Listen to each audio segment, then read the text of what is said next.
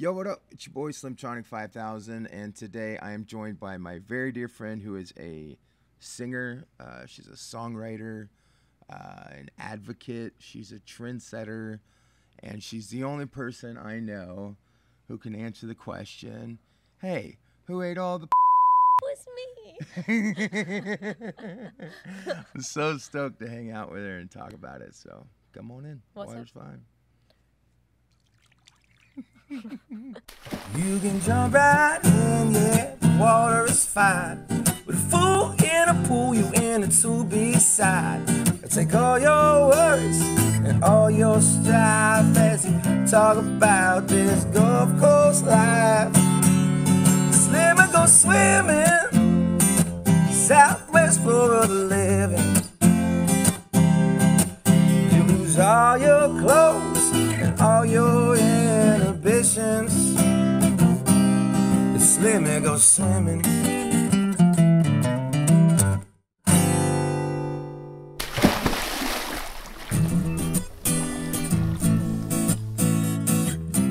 As always, this episode features a look at the weather, bad impressions, a conversation with someone special and unique, and of course, we'll see if Slim can get them to grab their chin without them realizing, and more. I'm your announcer, Gabby Ray, and it's time for another episode from everyone's lovable, creepy, bearded jamoke. It's Slimmy Goes Swimming with Sheena Brook.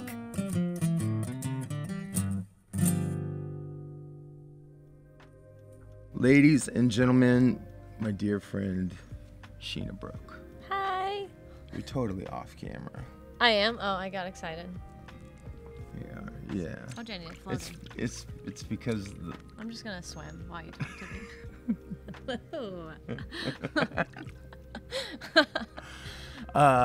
you're a singer, I a am. performer. Yeah. What's that like? It's great. I mean, I've done a lot of jobs in my life. I think being able to do what I love for a living is a gift. And I like to always remind myself of that. I think people measure success differently. Getting to do what I love makes me a success. So Is this your favorite job you've ever this is done? my favorite job I've ever had. What's your least favorite job you ever had? Being a pastor. And let me tell you, I've That'll had some preach. shitters. That'll preach. I've worked construction, landscape. I've done a lot of really gay jobs, including being a pastor. I feel like you're gonna really regret having me on this show. No, not at all. Not at all. Not at all. Not at all. You gotta see Tyler's episode. There's some weirdness goes on in that one. Perfect. What age did you start singing? Honestly, like I think I was like in high school, truthfully, because like I might have sang a little bit in choir, but like I wasn't the person like leading worship in my church. My world was very small and only what was at church, but like I didn't start singing in church until later on. The girl that everybody liked, she was like the youth group worship leader, and she was gone one day and I filled in for her. And I was like, oh, I think I'm good at this. And it was fun, yeah. And so I started singing more. And then around that same time, I was actually in a rap group, and we would go to like detention centers and rap and stuff like that. And I actually really enjoyed that, but yo. You enjoy going to prisons? Yeah, I met a lot of really cool kids, like in the DJJ, and I think, despite the fact that like I have a different viewpoint on my belief system now, I feel like I learned a lot about just how most of those kids are just good kids, in bad circumstances, and all they want is someone to believe in them and love them, and And so I still like look back fondly on that time, that portion of my life, which is cool. Have you done anything like that since, or have you considered doing anything like that since? Not really. I think, the tumultuous storm of my life and coming out and all of that changing kind of steps you away from that. I think I wouldn't even know how to get back in there now without that religious aspect kind of pushing me forward. So I feel like I just try to be an advocate, I think, in my daily life. Like to say, like, to be who I am, to be proud of who I am, put out a lot of, kindness and a lot of be yourself. I could totally see you doing a songwriter round in a lady prison. Yeah, this is a good idea. Right? Let's see if we can make it happen. I think it'd be great. Yeah. I would come play. Yeah. I'd be like, ladies, ladies, ladies, let me sing you a song. I feel like they'd be like, that guy's not allowed in here. What else Yeah, you no, got? no, you don't I'm want to just put me fucking. in a lady prison. Yeah, they probably Oh. won't let me in either. No, I'm just kidding. No, it's a great idea. A great idea, actually. So we'll see if that comes to fruition after Hey, this. I have nothing but great ideas. Yeah, that's Like I got Sheena Brook in my pool right now. Yeah. How cool is that? cool. Yeah, shout out prison system. Hey, My I stepmom hear works they for got the a lot of prison money. systems. Yeah. You play a few instruments, guitar. You're one of the nastiest piano players I ever heard in my life. That's a ploy. I'm actually not that great of a piano player, but I do a lot of moving around, so people think I am. I play pretty good. Like, it's my first instrument, but I wouldn't say that I'm like someone who could like. I think it's just because you and I play well together. Yeah, I mean, So, it's but like I can when, hang if I need to. Yeah, I yeah. wouldn't call myself like I'm a singer first, definitely, and then like if I need to hang on guitar and I need to hang on piano, I can. Yeah. But I'm definitely humbled when I play with other people. I Oh, feel like a Hunter and them. When Yeah. Hunter McDaniel's around, Yeah. you just want to. You're like, all right, I Like quit. I've done some I shows with quit." Brian Sutherland, and Oh, nothing yeah. will make you feel like a musician. I mean, I feel great too because I love playing with him, but like it's Yeah. definitely where you're just like, oh, this guy is just beyond, Yeah, you know. So he's a freak of nature. he is a freak of nature. Anyway, Speaking of which, if you listen to my music at all, there's a duet love song on both of my solo records that Sheena, one of them we co-wrote together. Oh, and she did the music really for the second one too. She plays the piano on it and totally turned that into a real song. But Brian Sutherland's on both of those tracks as a cello player as well, and it's like he's so ridiculous. beautiful. Yeah. I could listen to that guy play all day long. Same, Freaking nature, that guy. same. Yeah, big fan. Favorite project you've ever done? Oh wow.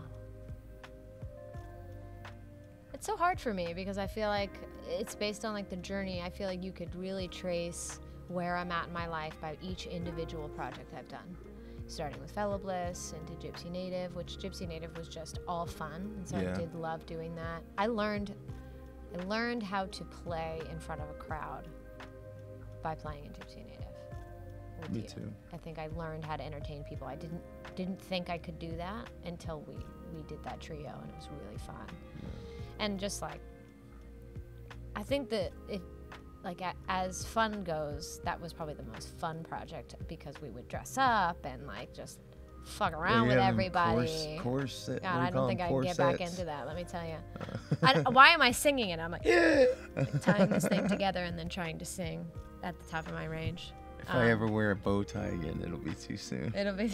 You look good at bow tie. Yeah, I do. It was fun. I mean, I definitely would revisit that for fun. I think as projects go too, like I'm always chasing something better. I don't think I'll ever stop that. So much of who I am. So as much as I love my latest music, I feel like people are like, well, you have content. I'm like, yeah, but I can make better content. And so I think in that, as an artist, the hard part is that I'm constantly dissatisfied with, because I'm like, I have better songs. I know I can write a better song, and I always feel like I can write a better song, and I want to, work towards that. I'm the exact opposite. I'm always shocked when I write a song. I'm like, holy shit, I have a whole song, and I wrote it. All right, cool. Well, let's record this piece of shit. That's why like all my albums, they're so well produced, but the content is so not good. Well, I would say heavily that you just tell yourself that, because it's easier to swallow that pill than to say, oh, I made something good and now I have to hope everyone likes it. The good parts are what Caleb did. Like, I know what I did and I know what he did, and without Caleb, those records would have been terrible. I'm just gonna say that. But I'm gonna say, hold on. we're in pre-production for a third solo album. That's great. And I'm really stoked about this one because there's 4 songs on it that like, I don't want to be like they're good, but You like them, you believe in them. They're the ones that I'm like, they're the most mature songs I've written musically Yeah. and lyrically. That's a good feeling to feel like, oh, my writing has grown. Yeah. Which I think is what I mean. I'm constantly chasing the desire to be a better writer. And better, I think, means also like I love to write different genres, and I like to write for other people, and and so constantly stretching and saying, yeah, I can get in a room and write a country song. I can also get in a room and write a rock song if I want to, or a hip hop song, or something that's pop, and like being able to do that and grow and then find where my artistry lands in the middle of all that mush is fun for me. The mush. Yeah. I love it. I'm doing this next show I have is an all country show, and I haven't done country in a while, but I'm like, it, I'm just gonna play all country songs. I have them. I like country. I wouldn't call myself a country artist. Talking about some baby lock them doors. doors. I listen. I love me some. I love that. I'll do it. You can play some Georgia, Florida line or whatever it's called. I'm not doing that. No. Not because I don't like them, but it's just not on my list. Yeah, I get that. I get that. Can we talk a little bit about your songwriting process? Yeah, I think it's different every time. I always think it's important for me to write alone still, which is the thing that is easy to fall out of when, like, I split my time from in Florida and Nashville, so I'm in Nashville a lot. And it's different every time I write, I would say, but the process of co-writing is all quite similar. Like, you get in a room and hopefully you're comfortable enough to be vulnerable enough to write something that matters or is meaningful, or you can, if I'm writing with another artist, get myself out of the way enough to hear what's meaningful for them and not for me. And like, I wrote a song with this girl named Taylor, and she's great. She's got a great voice, and she has this idea about whiskey. And the thing about me is sometimes I get in a room with country artists and I'm like, okay, no songs about whiskey and nothing that says neon signs or the word neon, because it's in every song. Let's do something different. And so then, you just have to like humble yourself and also get over yourself, because we wrote a song about whiskey that has that word in it, and it's great. It's a great song.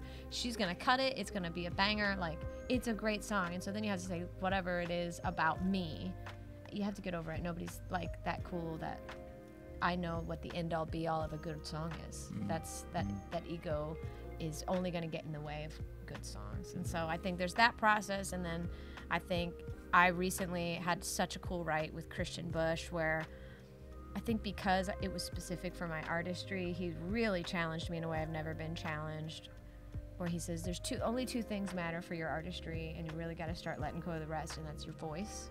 It's the only thing that makes me special. It's my voice and my message.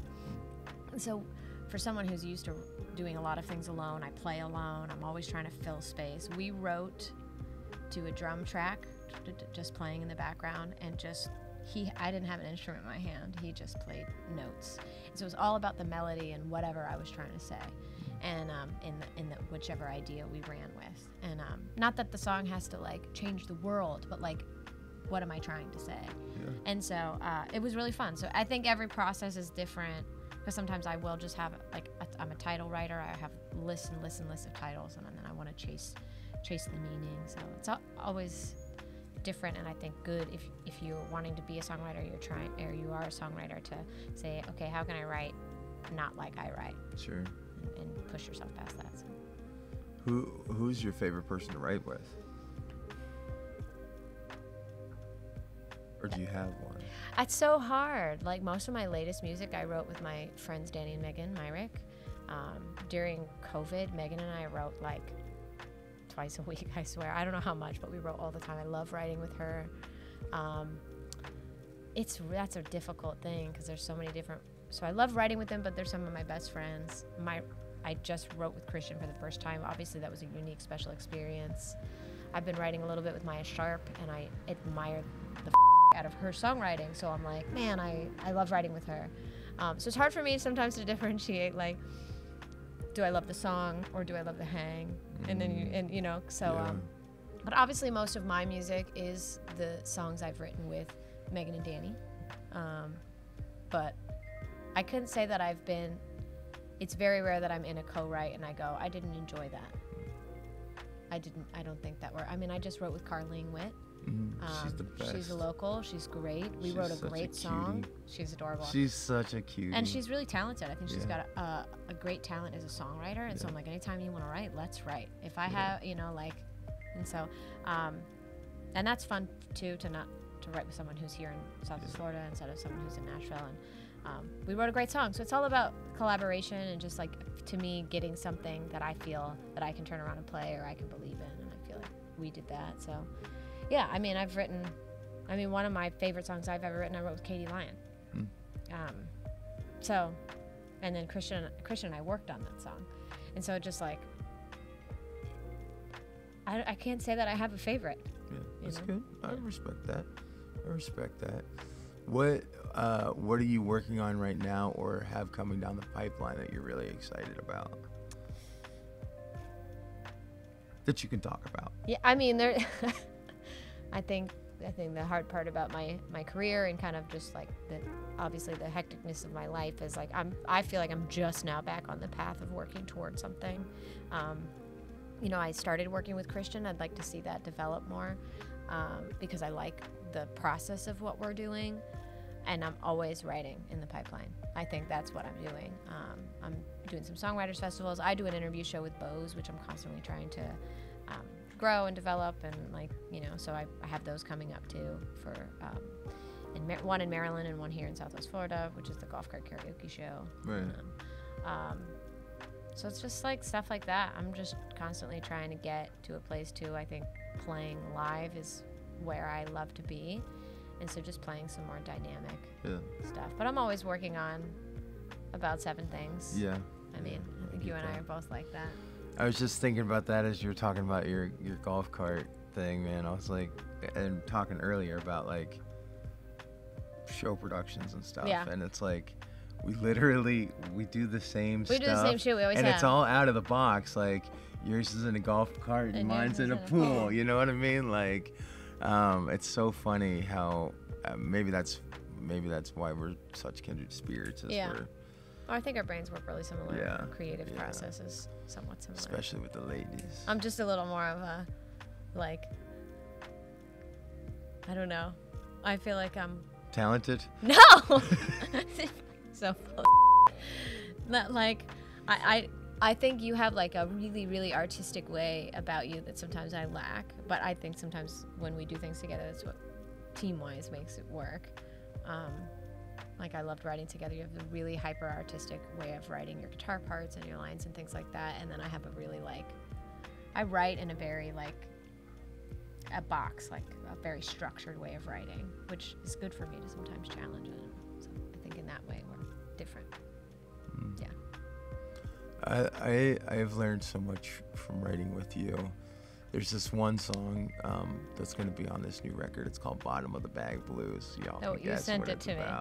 Did I? You did send it to me, and just the lyrics or the work tape? I can't remember, and I think I was in like Wisconsin when you sent it to me, and I never got a chance to like. Well, I'll have to resend it to you. But there's a line in the chorus that says, "It's where I've hit rock bottom. It seems my soul has been forgotten. I'm just bad news. I got the bottom of the bag blues." That's good. But they that. I remember I don't remember what song we were working on, but you were like, I'm a sucker for a line that has double rhymes in it. Yeah. And I always think about that when I'm writing. And I'm so glad you did that because I love that lyric. That's where I've hit rock bottom, seems my soul's been forgotten. Yeah. And it's like it only came out because I was trying to make them rhyme, you know what I mean? It's like kind of slant rhyme, but it's like the phonetic of it is so fun. Yeah, I'm very grateful for you slumming it with me because I've learned a lot from your talents. And I think that shows, we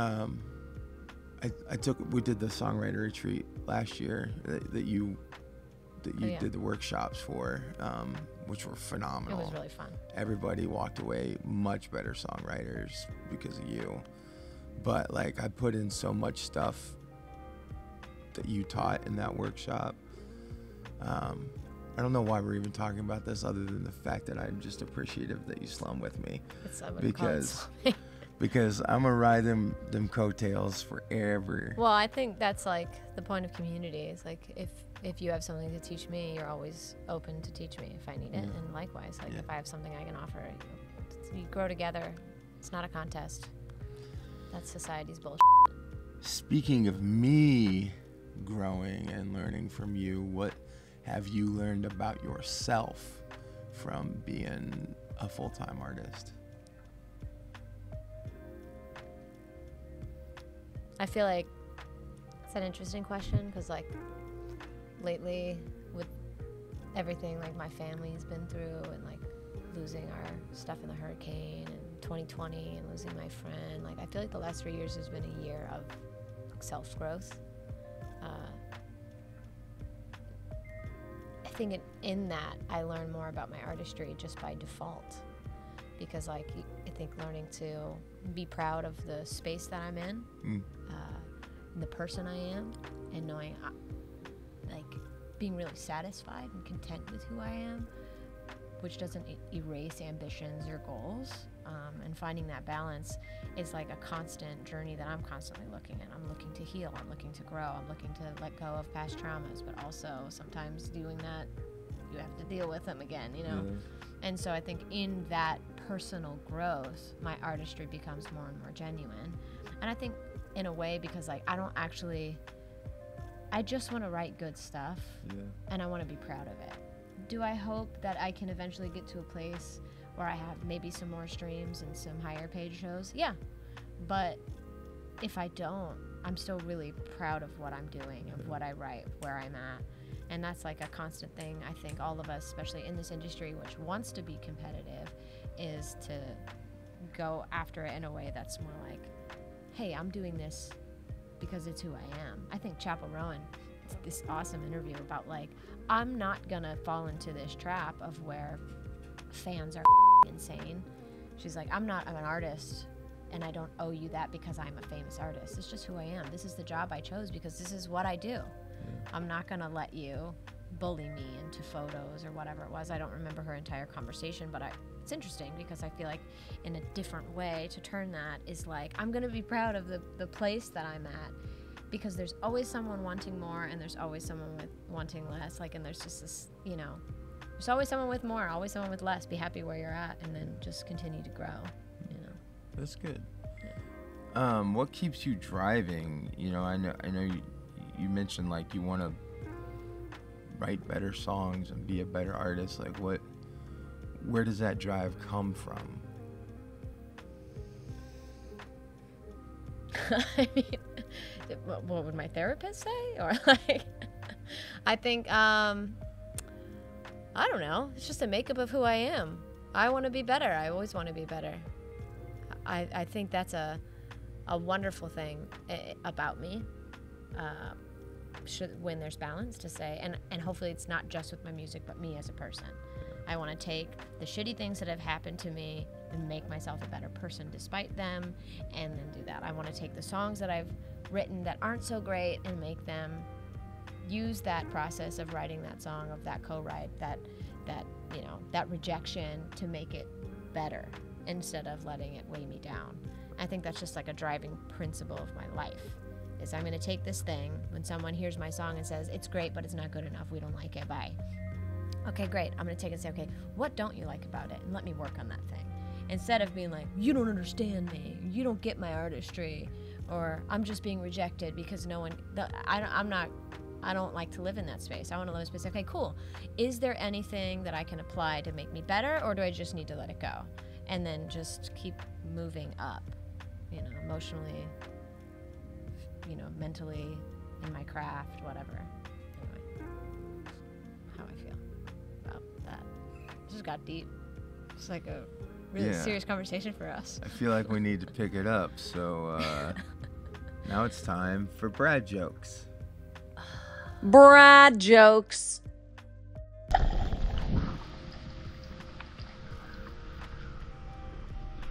I accidentally texted Steve, "Have a hood day." Then he started a gang war.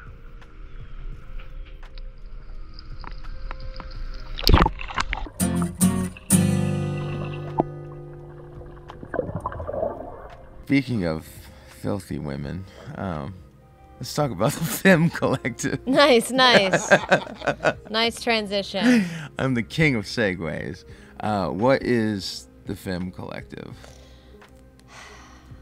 I kind of have stopped doing those, which is a bummer. Well, this is great. I did awesome research.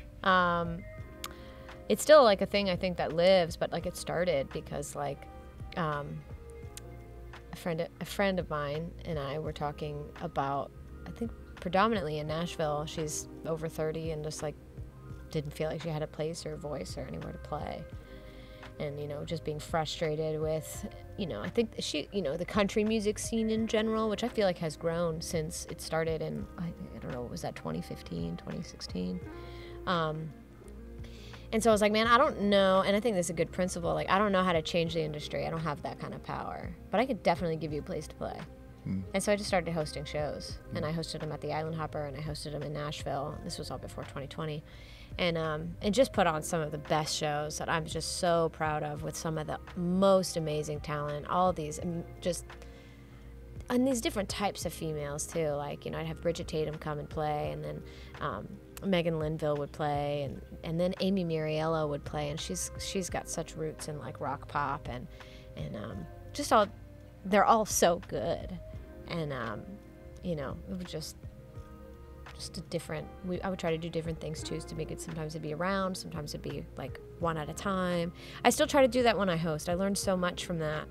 And from that I hosted a couple of Pride rounds here out on Captiva during the Island Hopper, which was a really big deal for that to be so welcomed and so well received. And I love hosting shows. I think most the thing I love the most, and you've played some for me when I do Sounds of Summer at the Sydney Burn, and I really like introducing people that like me to people that I like. And I think that's sort of like my favorite thing about it. Like, hey, I know you guys watch me play, but have you heard so-and-so? I love that feeling. Yeah. So anytime I do something like that. So yeah, I'm hoping to do maybe some more of that.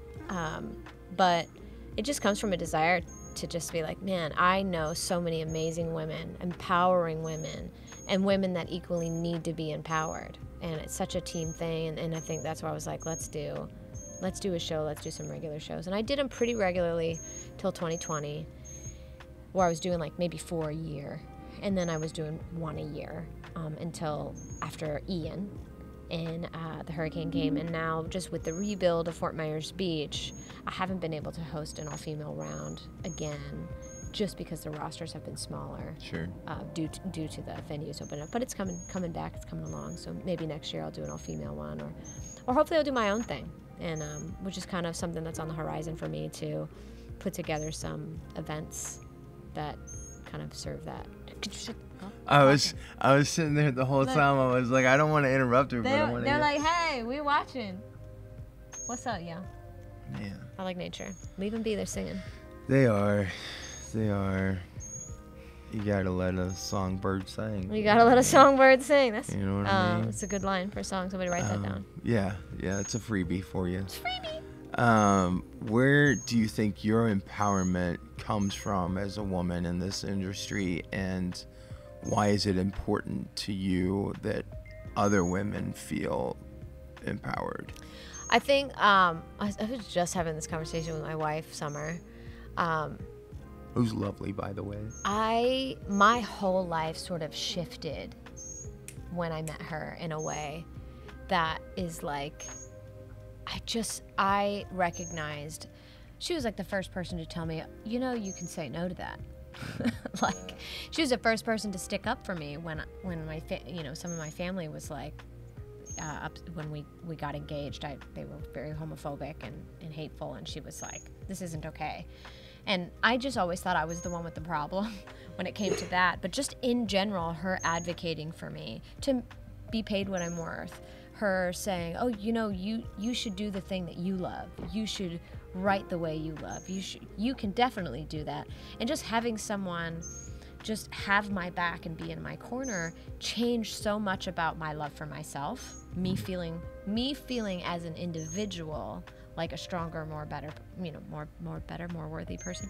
And so I think in that, knowing what that empowerment did for me, I want to do that for other people. Knowing how important it is to say, like, if there are people that are dragging you down and telling you you're not worth it, or that you're not good enough because you're over 30, or you're gay, or you're not skinny enough, or you're too this, or I don't like your brown hair, whatever it is, that's all bullshit. You just need somebody to say, oh no, I love this part about you.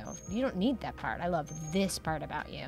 And so I think in that, I think I've always had a heart for that, but just having someone just completely change my life when it was just so opposite of the way I grew up and what I had in my life, it was a big deal for me, and I think it still is. She still is. She's still advocating for me. Yeah. She's still making sure, hey, this person's taking advantage of you, whatever it is, I've known you for a long time, almost 20 years, something like that, 17, 18 years, something like that, pushing 20 years, and we both seen each other through all kinds of crazy and I was literally there the night you and Summer met.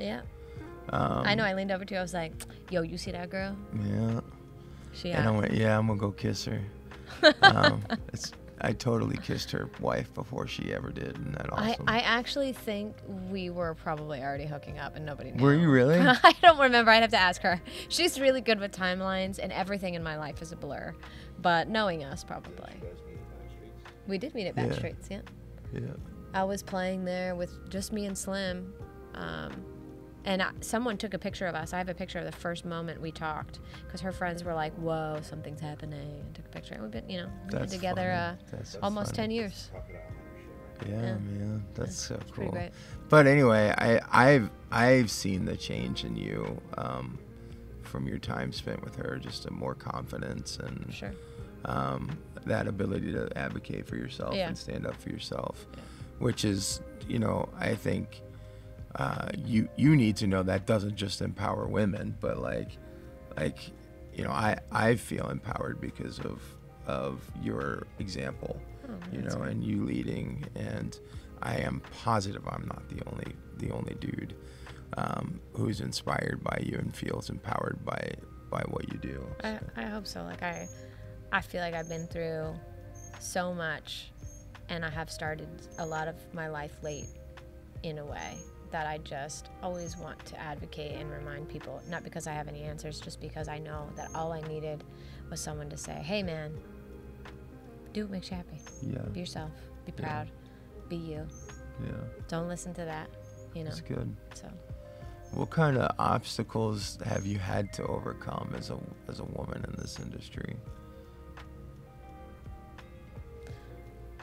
That's an interesting question for me, because I feel like I've started kind of late, and so I've definitely had the typical. I think my friend Sully took me to Republic Records.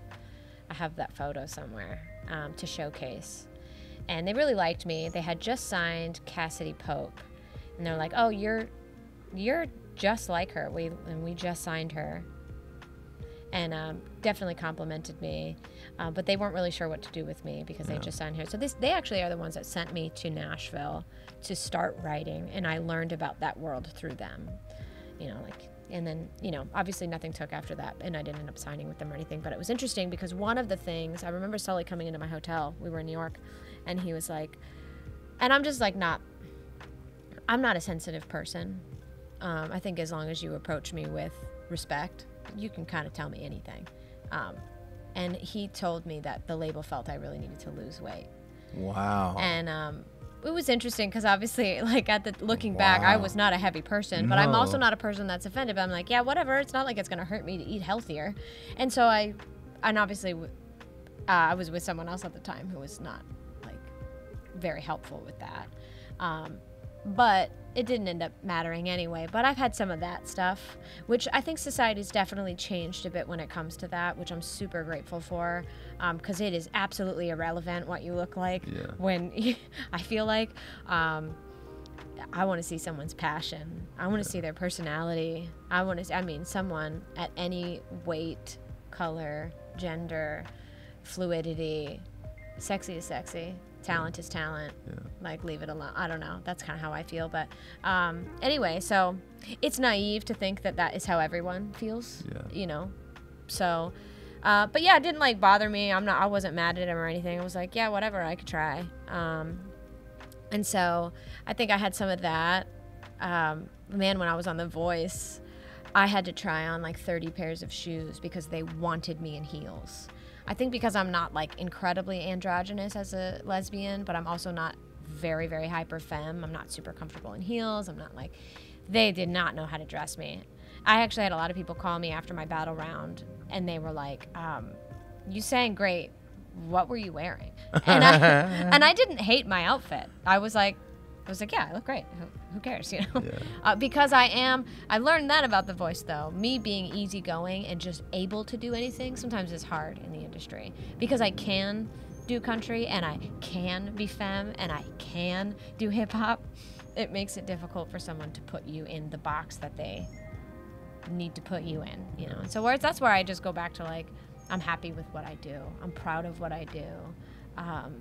You know, I'm constantly rediscovering and refining new things about myself. So I think as a woman, most of my struggles definitely would stem back from, you know, my growing up in church and being kind of like forced into being married and then coming out and conversion therapy and all that kind of shit. I think because when I came through that, I was just like, oh yeah, it. And everything else is a breeze. Yeah. Everything else I can deal with because I was strong enough to make these decisions to come out to be who I am, so I can handle anything else. And then when I met Summer, it was even more so like, oh shit, like I'm definitely, even on a personal front, which is the hardest part with my family, I'm allowed to advocate for myself. And so yeah, I don't know if I answered your question. Yeah, you did. And you capped it off with being a bad B word. Being a bad. You were rude. A crude. How's that song go? Old new young rude, because it depends on who you ask what people would call me. Call me what you want, I'm gonna still be a cool. She's like, I don't care what you think, I think I'm cool. You know. It's a great song. It's rough to have nobody wants to with bad like me. That's fine. That's fine. That's kind of what the song's about. What was your inspiration for that song? I just told you. That whole spiel was my inspiration for that song. I wrote that with Megan Linville, and she was sort of feeling the same way. Like, God, it is so frustrating sometimes as a woman. But you just got to find the right people in your corner, you know, because it's not everybody. Yeah. That, you know. It's a completely random question, just to bring it up a little bit. What's your favorite venue to play, local or otherwise? Oh, that's so tough. I love some of the places I play.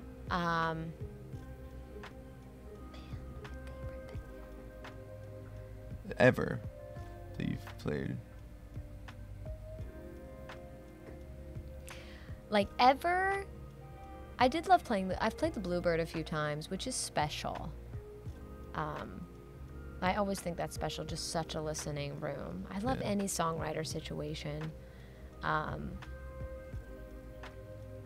There's a festival in Dripping Springs, Texas, where they hold up signs that are like, don't talk, which is an interesting thing. But I also love our songwriters festivals.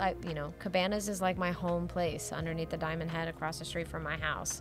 And then they'll do songwriter stuff, and people will come to drink and have fun and be loud, but they're also listening. Yeah. And I kind of love that. Not everyone can see that or understand that that's what's happening. Yeah. And I think I love that. Those are kind of my people. I've recently started playing at the Sydney rooftop bar, which is just a really cool new vibe. And I find that most of the people that come to that particular venue to see me, they're there to hear my songs. Yeah. So I'll spend 3 hours playing 90% covers. I mean, originals and just occasional cover, whatever, you know, just hanging out with people that... Trying to play footsie with me? What's going on over here? I'm swimming. Yeah. So, I like it. Nice. What's the one venue that you want to play that you haven't played yet? I want to play more. There's a couple different companies like Olivia and God, I'm drawing a blank. there's a couple in Tampa that do like lesbian specific events, and I love that stuff, and I love just being around my people and empowering each other and just being, I don't know. So I would love to do more of. I would love to do that. I think that's on my bucket list to. Yeah. And a lot of my friends play for the Olivia group. I'd love to play for them. So I would say that's probably on my bucket list. Yeah, that's cool. Yeah. What fills your cup as like a singer and a musician? Like, what is it? The feedback from the crowd? Is it just the actual letting go of emotions, like getting them out, whether in song or music or whatever? Like, what part of it fills you up the most? Probably the feedback from the crowd. I always get, and Summer, who's like, she knows me better than anybody and has seen me play 1,000 times in 1,000 different ways. I always do better when the crowd is there and into it. Yeah. And I sing better, I perform better. And that's was one of the conversations about potentially doing a live album, just because I am at my best with a group of people, vibing. Me too. So, Me too. probably the crowd. Yeah, I feel that. Has Summer ever thought about doing management full time? I think she always, sometimes, and she's so good at it. And I feel like in certain circumstances, she really, really could excel. But, she has to be passionate about it. And it's like, I don't know that she would be, I think she said to me, she's not sure if she would be as passionate for any other artist. It's a shame, because I was about to say I need a manager. She is great at it. She does always, people do reach out to her. Just the other day, she's like, hey, I need Prison Ladies information. I think they would be appropriate for this venue who's asking me for you and you're not available. Or she'll be like, hold on, let me give them Slim's information because Sheena's not available and da-da-da-da. So she's really quick to do that for people that she likes and believes in. It's more for her about, obviously, she's not a musician, so she doesn't think you're good. She doesn't know how to pretend that you are. So she's not going to. It's also her personality. So like, if she doesn't like a song I've written, she'll just tell me. Yeah. Which is an amazing quality and a very helpful thing for me as a writer, because I want that. Yeah. But in that too, she won't recommend someone if she doesn't think they're good, which I think keeps people trusting her opinion. But also, I think is where she, I don't know. I feel like she'd be great at it. I do. She's just, I'm lucky she does it for me. I'm really, really lucky. She's a great agent, great manager. She's more of an agent, but obviously as my wife, she gets in that manager role anytime I need her. Hey, does this look like crap? What do you think about this? When it comes to my artistry management, what direction I'm heading. So she definitely can take that hat on for management.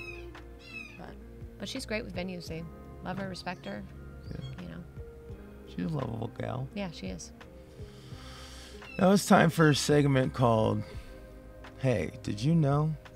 Hey, did you know?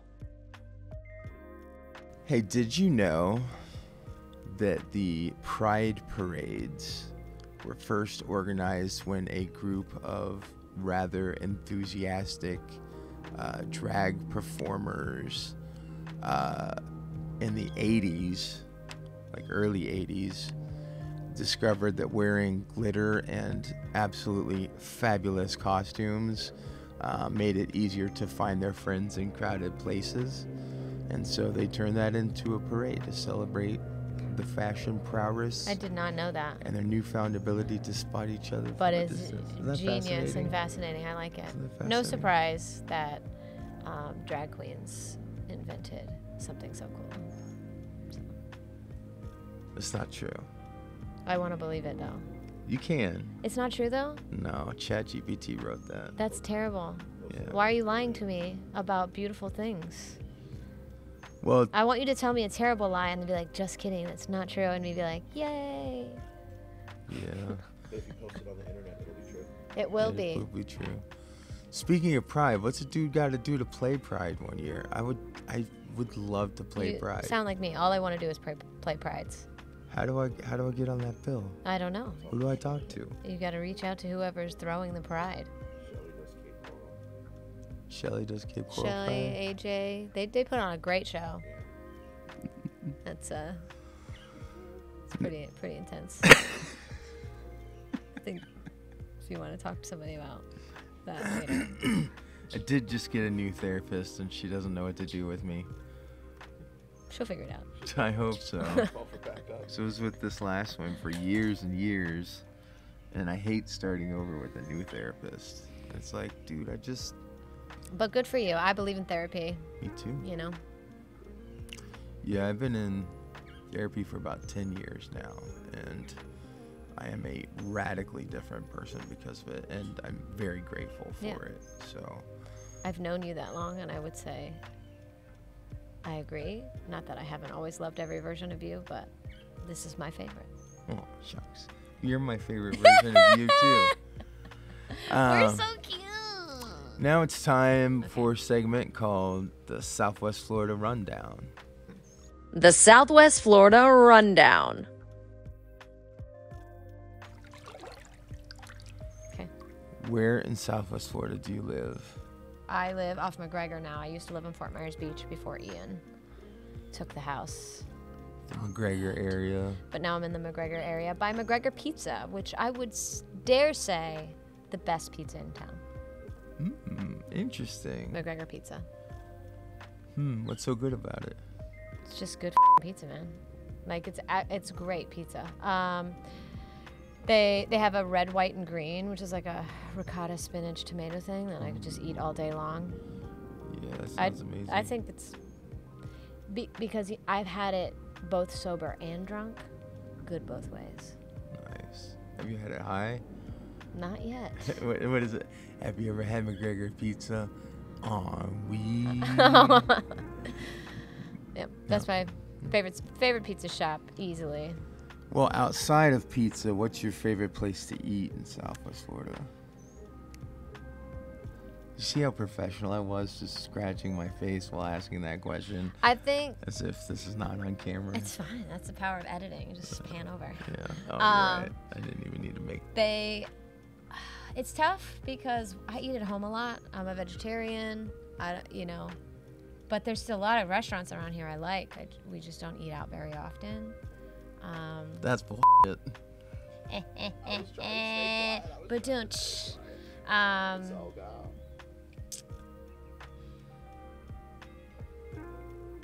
If you don't have a favorite, that's I'm fine. trying to think, because I mean, I like Cooper's Hawk. It's a chain, but I do like that place because they always have like a bunch of vegetarian options.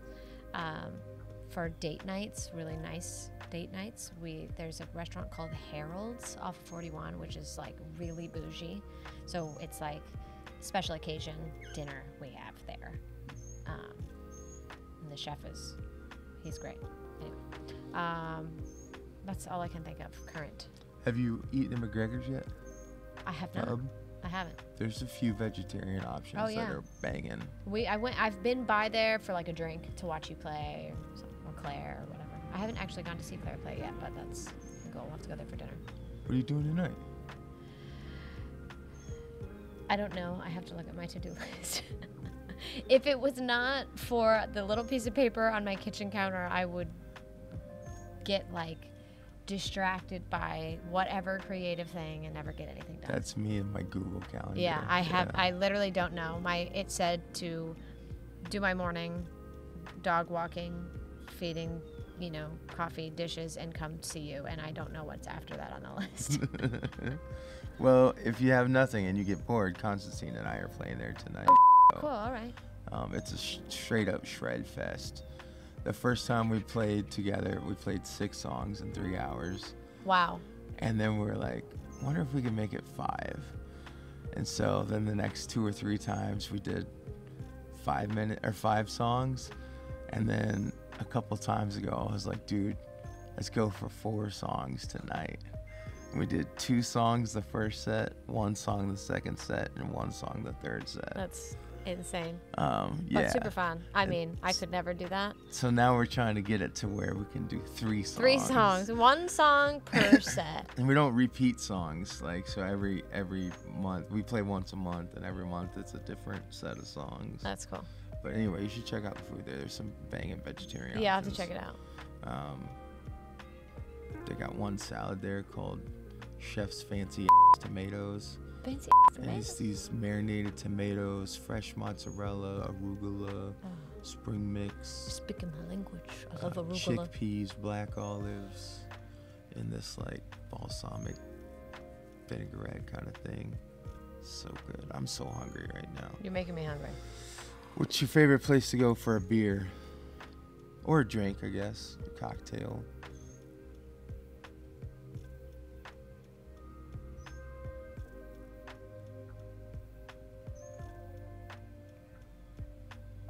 Here in Southwest Florida? Yeah. I don't go out a lot when I'm here. It's okay. I'm lame. Honestly, it's hard because like we've changed our we live downtown now, so I used to just go across the street to the cottage or to Diamond Head for drinks because we would just walk over there. We haven't really found that place yet, so any recommendations, holla at your girl.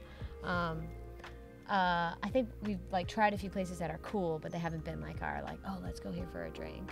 Okay. I And respect that. yeah, we haven't had time to try them together too. Like for Summer and I are like going out and having fun. Like, Yeah. like I played at Chartreuse, really cool spot. We haven't been there together to like when I'm not working. Yeah. Yeah. So Voodoo Brewery, like it's cool, but we, you know, I think we did go there with some friends once, and that's a pretty cool vibe. So I'm still looking for it. They keep trying to book me there, but I'm booked for the rest of the year. Yeah. And I'm always like, I'm sorry. And he's like, well, let's get something in there for February. Yeah. And I'm like, well, I got to give first right of refusal to my other places first. And Yeah. I'm like, I may not. Yeah, I played there a few times. So they're really nice. I feel like people. such a jerk. Nah. They're good. They'll wait for it. I hate being so in demand. I hate being so popular. You're so popular. What's your favorite place to listen to live music in Southwest Florida?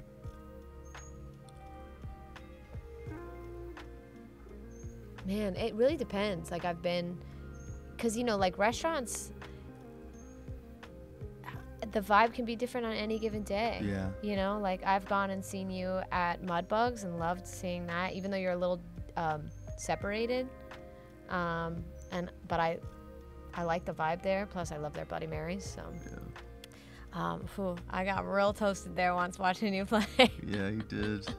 Because we went for happy hour and I was like, wow, what happened? I've had 6 of these. And if you know me, that is way too many. Yeah. So yeah, I've seen you play there and I like it. I've been to the Soho House downtown to see Briz and Lady. And they're really fun to watch because they have like so freaking good. a lot of energy, but at a low frequency. Yeah. It's my favorite thing about them. So you're getting these like high energy songs, but at a frequency where you can like listen to them and still be engaged in the people you're with. Yeah. I feel like that's a really valuable quality in them. I love them. They're so good. Yeah, they're great. So talented. So yeah, I mean, to me, it's all about like who's there. Yeah. And just vibing with the people and knowing that you can always feel if the restaurant is happy to have that person there. Yeah. And I like that. I like that when I play, and I like that when other people play, when they're like, we respect our talent and we're glad you're here. You know, that's the whole thing. So. Yeah. What's your favorite area of Southwest Florida? Again, that's like really tough for me. I grew up loving downtown and loving McGregor, but I've lived everywhere in this town. I was born here at Lee Memorial. Obviously, Summer and I lived on the beach for about 10 years. And she grew up there, like elementary school, so even longer for her. You know, definitely my favorite place to live. I love that life. I miss that life at times. But I do love the McGregor area. I mean, I also grew up, I went to Orange River Elementary out there, and my family had property out there, you know, on that Charlotte County line. And then I lived in the villas when I was young, and then went to villas, and then I went to Suncoast for a minute. Suncoast out in North Fort Myers, and so it's like everywhere in this town. I've probably lived there, hung there, known people there. So hard to say, but obviously my heart is still on Fort Myers Beach. So I respect that. Which leads to this next question, which I think I know the answer to. What's your favorite beach? Yeah, Fort Myers Beach. Yeah, I Duh. have a feeling. Yeah. It's a special beach. Like, you can have an all-day beach there, Yeah. like no other beach. Yeah. You know, Yeah. so it's great. What's your favorite part about living in Southwest Florida and being from Southwest Florida? I think that if you meet, this may be controversial in its way, but like, I think real Floridians, like I'm a Floridian, and sometimes I can spot a real Floridian from a mile away. Like, real Floridians, they just want to like do their thing and be left alone and like be cool, and they don't care about who you love or what you do. They're just like, hey man, what's up? Welcome to Florida. Yeah. I don't know how to explain it. I love Floridians. I love being from Florida. Yeah, I love the mix between like this kind of like swampy, trashy, classy thing, you know. And I feel like that's the thing that I love about here is like, yeah, I might never know. I loved that about Fort Myers Beach. Like, I couldn't tell which guy lived underneath my neighbor's house and which guy owned all of Estero Boulevard. Yeah. You can't tell the difference, and I think I like that quality in people. And I don't know, I love Florida. It's changing, and so I have my moments, and I do spend a lot of time in Nashville, and I do love Nashville, but this is my home, man. Yeah, I feel This is where my people are. So yeah, it's always a tough thing, you know. Yeah, I feel that. So I don't know if I answered that question either, but yeah, because No, I you don't did. know how to answer it. I You guess. did. I wouldn't have. I don't think I would have said the same thing. But now that you've said it, I'm like, yeah. Because like people, you know, I was born in West Virginia, and then we moved to Florida when I was like 3, Yeah. maybe 4. Yeah. I spent most of my life in Florida, and so I consider myself a Florida boy. And you're absolutely right. You know, I was playing at this one place every Friday for years, and I got stolen away by another place, and I just like, what broke my heart was the place I was playing was nothing but locals. Yeah. All Floridians or people that have been here at least a long time. Yeah. You know, and now I play at a place that's a little more bougie. Yeah. And I love it. I love the gig. Yeah, I'm like I very don't grateful not like for it. that. It's just But I miss those people. something 'cause, special about locals, man. like, you know, a guy named Hump. Like, come on, man. Yeah. You know, that guy's got to be awesome. I Yeah. wrote a song about him, put him Yeah. on a record. So, anyway. Now for an update with the weather. Here's Maggie Potts. Maggie.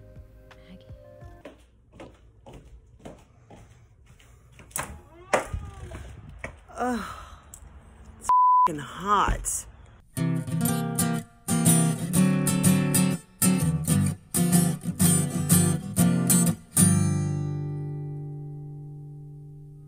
What do you think is your biggest success in life so far?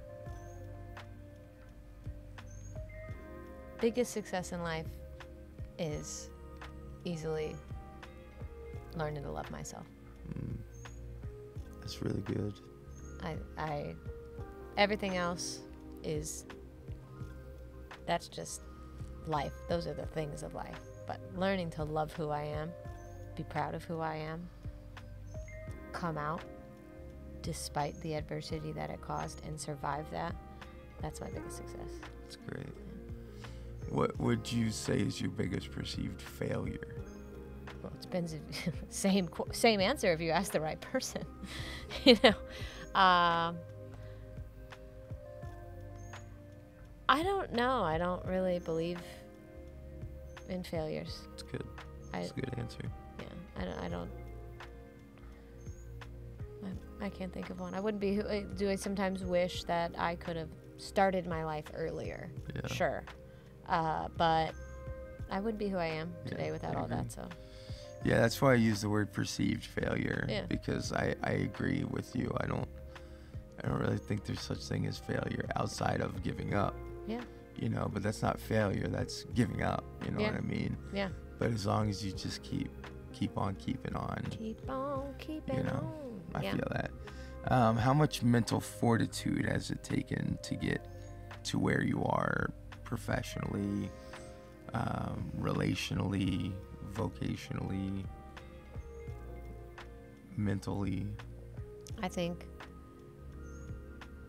I mean, fortitude implies that I am some, like, a strong person, which I think I am, but I wouldn't say that that's easy, or because I have some knowledge that everybody else doesn't. It's just you have only two choices, forward or not.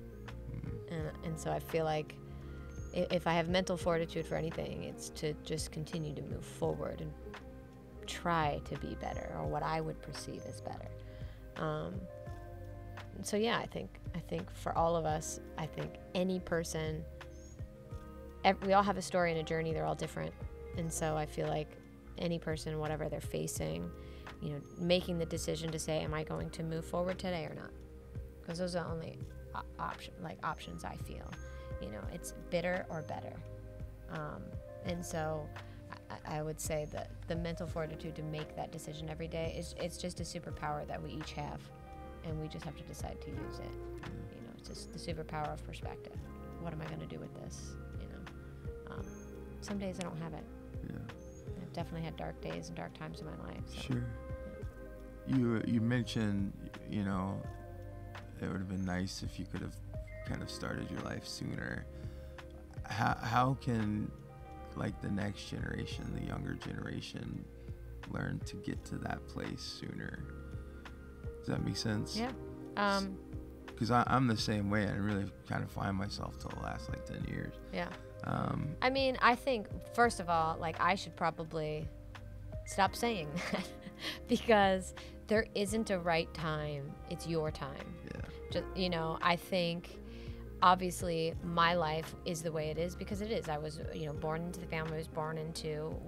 Religion was a huge part of my life that had a lot to do with, you know, what started me late for, you know, and so I think, like, that's where it's like I have to use the power of my perception of what that means, and saying, like, it's not that I started late, but that this is my time. And maybe it feels late, but, like, that's society telling me that I'm old, which is bull. Yeah. You know, and so, you know, it's like, even now it's like a journey of discovering and feeling that way and reminding myself. And so, but I do think society is starting to change. I mean, more and more young people are free to be themselves. Not that we don't still have a lot of, especially right now, it's a pretty, like, polarizing time in the world. Yeah. But, like, I feel, I mean, I didn't even hear the word lesbian growing up. I didn't know, it wasn't a cool thing to say, you go, you know, you're a strong, independent woman, you go, queen. You know, that wasn't like a talk. And so, you know, I think if anything, the only thing I know how to do, and the only thing I personally feel strongly about, is to just relentlessly and unapologetically be myself, because I always feel like if I could have just seen someone doing that, my whole life might be different. Yeah. Not that I wish it was different, but I hope that someone else's can be. Yeah. You know. Anyway. That's good. What advice can you give, speaking of the next generation, what advice can you give to the next generation, specifically of songwriters, musicians, entertainers, performers, like, to kind of push them over the fence towards making a career out of art? I know, like, in my own life, you know, I was golden handcuffs to our old jobs, you know what I mean? Because I felt I couldn't make enough money. Yeah. Or I felt like there was no way to have a sustainable life doing this. Yeah. And the same thing, like, I wish I would have known earlier how I could do this thing. Yeah. What advice can you give to that younger generation that's coming into the game? I mean, I think that, you know, the first thing is I go all the way back to the beginning of having the right people in your life and your circle in your corner. Yeah. You know, people that fill your cup, people that don't bring you down emotionally. People believe in you. Like, what is it? You know, all we need out of the people in our circle is, what do you want to do? Cool. I love it. You can do it. I got your back. It's not much more than that, you know. And I think the other thing that I think is a really valuable conversation I have often with people is that stop measuring success by the way that society measures success, because not everyone needs to be Taylor Swift. Not everyone needs to be Clive Davis or whoever else is your icon. You know, not everyone is in this industry has the same job. There is a lot of space and plenty of space for all of us at different levels to do it in a level that makes us the most happy. You know, and that fills our life the most. You know, maybe touring isn't for you and you want to be a songwriter. Maybe songwriting isn't for you and you want to play bars and be free without people telling you what to do. Maybe you want to be famous. Call the thing that you want and go after that without shame. Because there's just so much. Maybe you don't even like singing. There are song pluggers. There are people that are managers. There are people that are agent. There are people that work for publishing deals. There are people that run events. There is so much space in our industry. And you know, I would just say, think outside of the box. Stop letting someone tell you what your success is supposed to look like. That's good. That's a real good word. That'll preach, as they Amen. say. Amen. Thank you, Jesus. Now it's time for What's a Goatee? What's a goatee? Sheena, what's a goatee? Like this?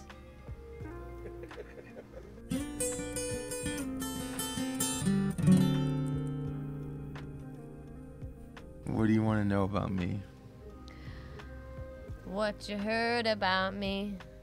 That's made me think of the meme where the dog is like, I think that you're really great, and I like your hair, and you're really friendly, and what do you like about me?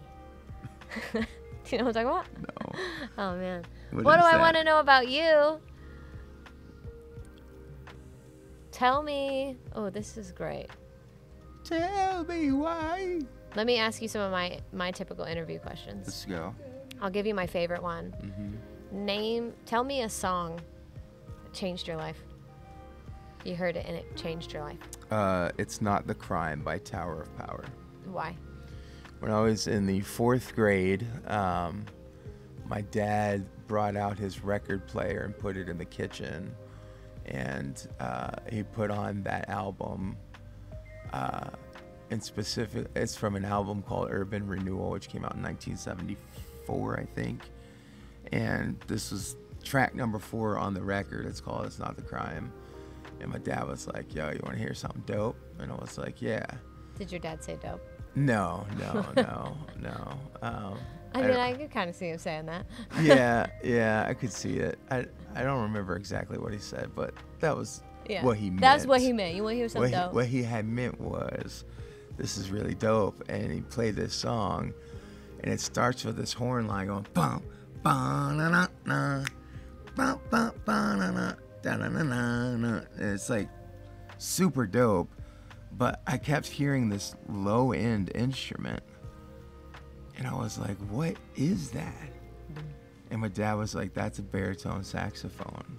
And I was like, I'm gonna play that instrument. That's your first instrument, isn't it? And it became my first instrument, yep. How often do you bring sax out? Well, not since Hurricane Ian, because I no longer have it. But I would bring it out every now and again just to remind myself I could still play. Yeah, that's great. And then also remind myself why I stopped playing, because that instrument hurts to play. It hurts your mouth so bad. Yeah. Especially when you're out of practice. That's so funny. But that song, I love that. is the reason I play music to this day. I literally looked at my parents and I said, I want to play music for the rest of my life. Yeah. And I did. So there's, other than when I moved to Colorado for a little bit, there's never been a time in my life that I wasn't playing music since I'm a kid. Yeah. So that song. That's great. That's a great answer. Thank you. It's so specific. I was there with your dad. Y'all want to hear something dope? Yeah. Completely unrelated. I think this is a fun story. My friend Vanessa came over the other day, and she brought this young cat with her, and he's a aspiring musician, and they were like, hey, can we smoke a bowl? And I was like, yeah, dude, because Laura was out of town. So I was like, you can smoke in the house when Laura's not here, you know what I mean? And so they were like, oh, do you have a bowl? And I was like, how you gonna ask me if we can smoke a bowl and then ask me if I have a bowl? But I was like, yeah, I got you. So I went and I grabbed one, and this kid takes a huge old rip out of it. He's like, man, this is a real nice bowl. I said, thanks, it's my dad. And he said, what? And I said, you're smoking out of my dad. And he said, what do you mean? And I said, well, when my dad died and he was cremated, I had his ashes put into a bowl so that when I had sessions, like, I could still smoke with my dad. And the kid, like, so sweet, looks down at the bowl and goes, it's real nice to meet you. I love that, and man. Wasn't that the sweetest thing That's ever? the sweetest I was thing. like, that's so great. Anything else you want to know about me? Let's see. What do you have on the horizon after swimming with Slimmy? Wait, swimming with Slimmy. Swimmy goes slimming. Swimming goes No, swimming. Slimmy goes swimming. Slimmy goes swimming. So I got one thing I can't talk about. Okay. So I got a new record we're in pre-production for. Little record, but it'll be my most, what's the word I'm looking for?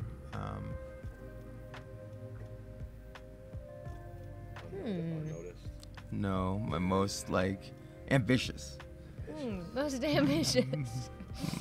The most ambitious. I was like, Nazi? Why does it want to do Oh, it? no.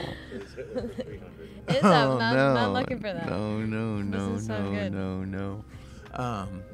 It's my most ambitious record yet. It's gonna have the most people on it, and it's some music that is really, really personal to me, Love it. and in a way that my other music seems like it isn't now. Yeah. Like when I wrote that stuff, I was like, man, this is so personal to me. Yeah. But now I listen to it, I'm like, oh, what is this even about? And then I compare it to what I'm writing now, and I'm like, oh man, this is like, I was such an amateur. But that's, always, every time I listen to anything that I ever recorded, I'm like, oof. But so I'm really excited about that. I'm working with Caleb to produce a concert series next year. That'll be a year-long series with four concerts, one a quarter. Really excited about that. Professionally, I'm in the middle of launching a new business, and so that's exciting. And I got this other thing that I am chomping at the bit to talk about, but I can't talk about it yet. But I'm really excited about that. That's great. So You always have. I got a lot of stuff going on. You always have at least 10 things going on. It's too much. You're like an octopus. It keeps me out of trouble, Octopussy. though. You know, that's my favorite marine animal. I did know that. Octopus. I feel wall. like you channel that. You do. You always have your hands and stuff. Hey.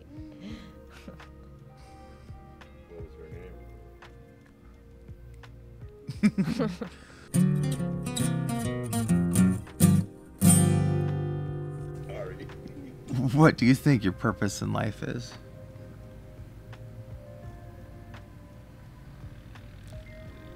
I don't know. I feel like that's such an interesting question. Like, our purpose in life is to just live it and leave it better than we started. It's good. I think that I feel passionate about telling my story and encouraging other people to be themselves and live out loud. I feel passionate about that. And I think, my purpose in life is I don't know, that feels loaded. That feels like an expectation of that I have to accomplish something, when all I have to accomplish is leaving the world better than I found it, or trying to. It's good. How do you feel like you're uniquely equipped to leave the world better?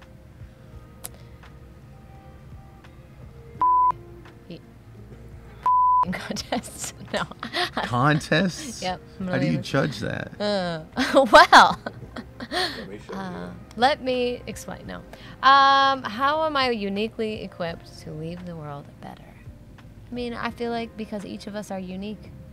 Nobody's story is the same, even if you've been through the same thing. You know, I feel just my life's choices and decisions have led me right here to have this conversation with you and to film this, just like whoever I meet next is I'm uniquely equipped for that moment. And like if I can hold on to that mentality too, I'm never a failure. Yeah. I'm always in the right place. Yeah. I'm always succeeding. That's good. That's good. I love it. What's your greatest strength? Perspective. Yeah. I would agree with that for you. I love that about you. Also banging my wife. I'm really good at that. Yeah. But who isn't good at banging your wife? You know what I mean? What is love? Baby, don't hurt me. Everybody has said that. Everybody has. Except for Jack Foster. That's, I mean, what, is there another thing? What is love? Like legit? My Yeah, real what is- answer? what What is is it? love? Yeah. Love, real love, is absolutely unconditional and has no expectations. Real love just says, I want you to be the best you, whatever that looks like. Yeah. That's real love in my That's opinion. good. You think we're alone in the universe? I feel like it is absurd for me to pretend to know that answer or to act like I have any idea. If you had to guess, I what hope would you not. guess?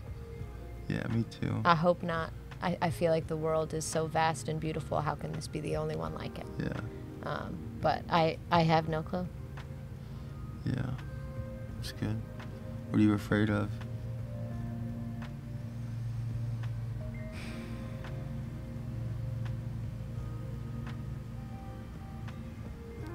I don't know. I used to say mediocrity, but I don't feel like that's a thing anymore. I guess I'd be afraid of being stunted, no longer growing, no longer learning. I'm afraid, I'd be, losing myself maybe, which I have definitely been through the ups and downs of that and been there and found myself again. So I don't know. I mean, loss maybe. It's always hard to lose people. Yeah. You know. Yeah. Man. I feel like we gotta pick it up again. So now it's time for a segment called Does the Water Seem a Little Bit Warmer right here all of a sudden? Did you pee in the water? I haven't stopped peeing in the water since we got in here. No surprise to me. Yeah, no. I Honestly, I take in the pool sometimes. I think one time you in the car when we were driving. So I'm just not unprepared for these situations. Yeah, you have unfortunately toured with a bunch of dudes. I We're have all heard your gross. slapping against couches from the other room. Not a lot faces me anymore. You know what I'm saying? My poor bandmates have so many stories about my it's amazing. Anyway, before we sign off, you got anything you want to plug? Anything you want to push? Oh man, artists are now growing on social media. Go follow me on social media. Where do they find you? You can go to my website at sheenabrook.com, and all my links are there, so you can find your poison. But I'm on Spotify and all that stuff, and let's hang out. Leave me a comment. Let's have a conversation. Yeah, she's very interactive on there. Much better than me. Thank you for saying that, because I think I suck at it. No, you're great. Every time I see your stuff, I'm like, man, I wish I can't. You got to find the thing that makes you. I feel good about what I post. Yeah. And I try to only post things that sound fun to me, whether no one watches them or 10 people watch them, I got to get good at it, or at least got to hire somebody that's good at it. You saying that as you literally film an entire media content show is pretty funny. Touche. I need somebody to follow me around filming content while I film content. I actually do need someone to follow me around and film content That's what I'm if saying. anybody wants to do that. That's why I think I'm just gonna. I think Yeah? I'm gonna just start carrying one of these GoPros with me and just Set it up. vlog. Yeah, you I know should. it's so late, you know, it's so 20 years ago, but I want to try to bring everything that's not cool anymore. We'll just start bringing that shit yeah, back. dude. Ear cam. An ear cam? Ear cam. What is an ear cam? With the GoPro just at the view of your plug hole. Oh, that's so Actually, funny. Meta makes glasses. I met the guys that made that at one of the They're not that Bose bad, they're like conventions. $300.